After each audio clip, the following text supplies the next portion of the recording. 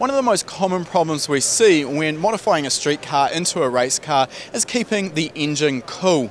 And this is a topic that I know a lot of enthusiasts struggle with, particularly knowing what to do and how to address that problem. To get a little bit of insight into these issues and how to address them, we're here with Jack from C&R to find out what goes into a cooling system design. So Jack, for a start, I think it's really common that a lot of people, when they've got a car that's overheating, think that the solution is just to fit a bigger radiator.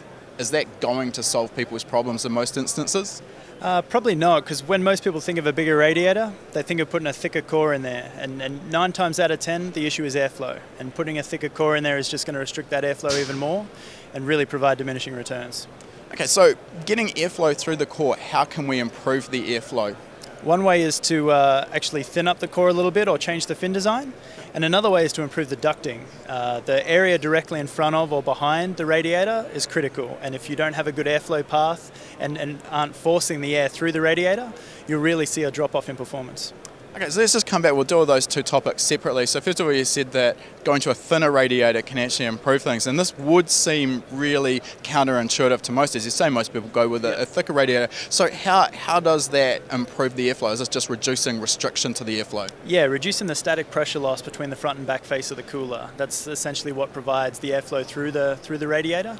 So by moving to a thinner core and then maybe changing the fin design to increase the louver angle or provide more active surface area for the cooling, you can actually provide the customer with a radiator that has additional cooling capacity.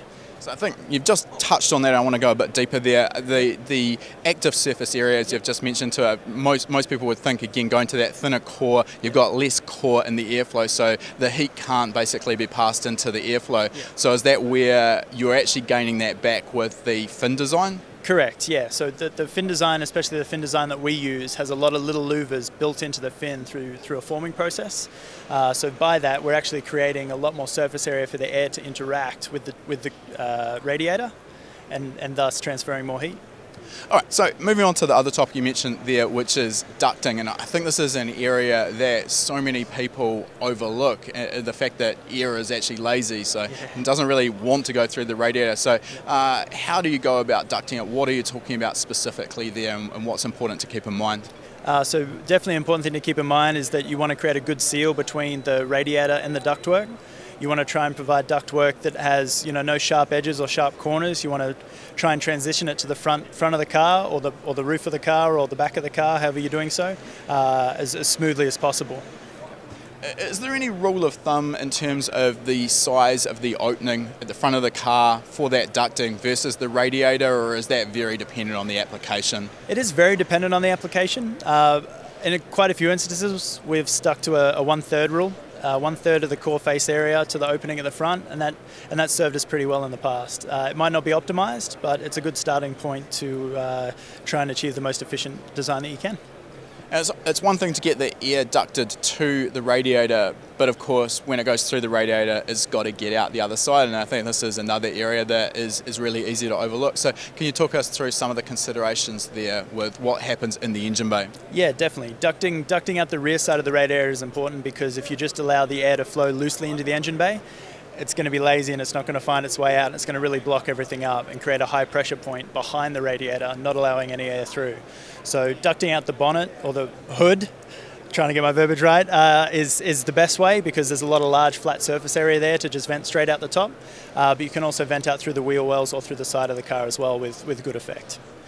Now, I'm not sure if there are any options you can suggest here, but for the average enthusiast, maybe modifying their street car, attending track days, and if they've got cooling problems, if they're suspecting that they've got everything else right and maybe there's an airflow problem out the back of the radiator, is there any way they can actually do simple tests without getting too technical on whether that's actually the issue restricting the airflow?